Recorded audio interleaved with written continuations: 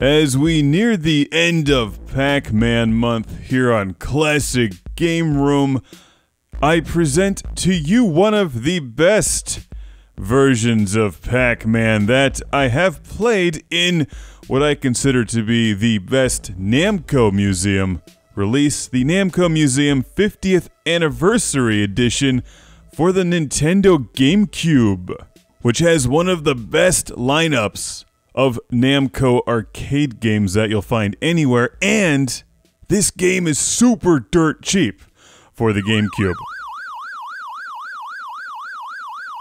I've got a Classic Game Room shout out and thank you going to my friend Chris from Jersey City. Wait for it. New Jersey! Thank you, Chris, because not only does this have several of my favorite games like Pac-Man, Ms. Pac-Man, Dig Dug, Xevious Galaga, and Galaxian, but it has the incredibly underrated Lost All Bosconian, one of Namco's greatest games that you rarely hear about. Alive! It's worth getting this disc for Bosconian alone, and hey, Pac-Man and Ms. Pac-Man come along for the ride, because they also like Bosconian. It's that good. Alive! Life excited. Alive!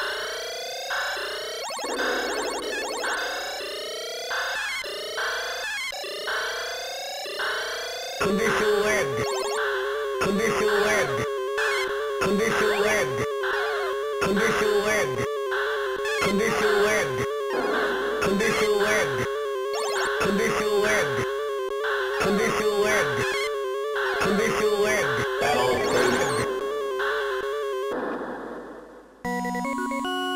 But wait, there's more. You've also got the cool Sky Kid, another Namco classic you don't hear much about. It's on the Switch release. Obviously, you get Galaga. Pole Position 1 and Pole Position 2, although the controls are really touchy, once again, same as the Dreamcast release.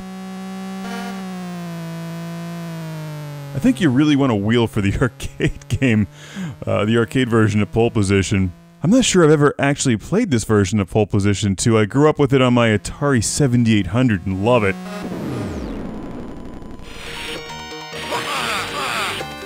Here we've got the almighty Rolling Thunder. You can never go wrong with some Rolling Thunder in your life.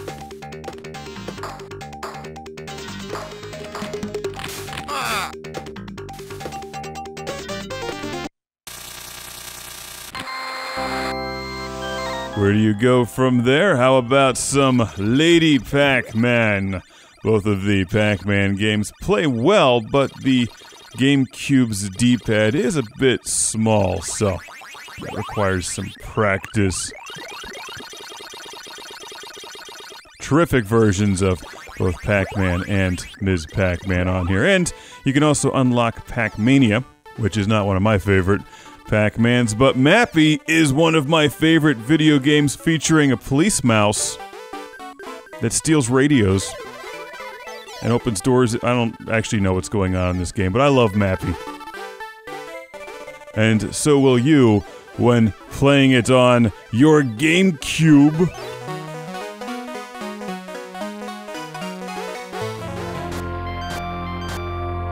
What's that? Mice don't breathe fire. Well, at least not in Mappy they don't, but dragons do in Dragon Spirit. A hard-as-nails vertical scrolling dragon shooter that has a lot in common with Xevious. It's also just insanely difficult and very cool to find in this collection. Namco Museum 50th Anniversary was also released for the PlayStation 2 and the Xbox, but sadly not the Dreamcast, which saddens me because I would love to play Bosconian on the Dreamcast. It's one of my Namco favorites, as is Pac-Man, of course. celebrating Pac-Man month in honor of my Pac-Man Collector's Guide, a definitive review on Amazon. And yes, there's still more Pac-Man to come, like Pac-Man 2 from Entex, the handheld version of the game. And Pac-Man of Duty 3, Ghosts, Hyper Edition, Alpha, Turbo Remix. 7, B-Spec, the demo.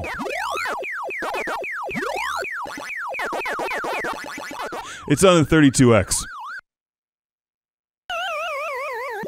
Classic Game Room has been brought to you by Ultramassive Video Game Console Guide, Retro Megatreks, How to Make a Video Game Review Show That Doesn't Suck, Ethel the Cyborg Ninja, Jesus the Coked Up Chicken, Pac-Man Collector's Guide, a definitive review, and Ultramassive Volume 2, now on Amazon. Welcome to the Patreon Lord Carnage Club, being shouted from a turbo volcano! Michael and Ariana Nelson, Ian Shore, Steven Chucknick, Al Stever, Rick DeBarros, Jason Goy, Andy Schleiss, Sergio Matthias Hergert, Philip Strabenmuller, Jack Stavris, Ohad Kane, Simon Allen, and Sean Zoltek.